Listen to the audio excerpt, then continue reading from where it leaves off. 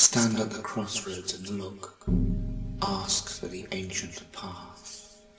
Ask where the good way is, and walk in it, and you will find rest for your souls.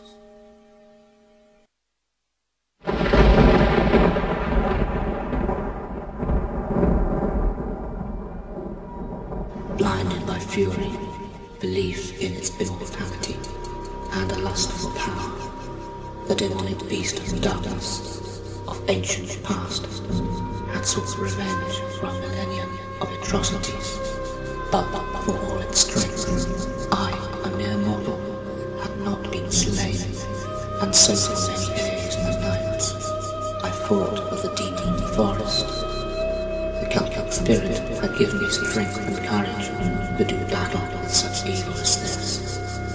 A final thrust with the Celtic sword, and the beast fell, mortally wounded.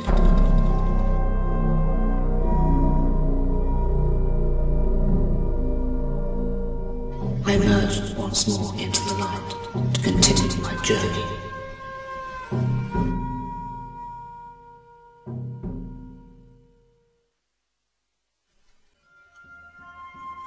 I returned once more to the forest, but as I walked the ancient pathways, I soon realized that I had lost my way. The forest became threatening, as dark as night. The moon appeared behind racing clouds. In despair, I cried out. No sooner had I done this, when a voice from the mists of time spoke to me. I am the voice of the spirits. I am the Celtic spirit. The voice came again. I heard it. Be still and know that I am the Celtic spirit. Which path? Which path? I cried. Once again, floating on the breeze, the voice came to me. Do not be afraid. I will lead the way.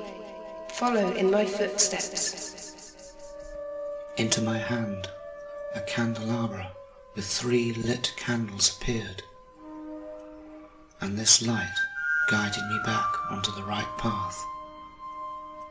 On the way, I gazed on wooden bridges, upon tussocks of soft green moss, upon twisted trunks. I saw fallen leaves dance out their days on light-reflected waters. When I reached the edge of the forest, I turned to hear the voice once more. I am the voice of the forest. Go safely on your journey, and when you return, know that you will not be alone, for I am the Celtic spirit.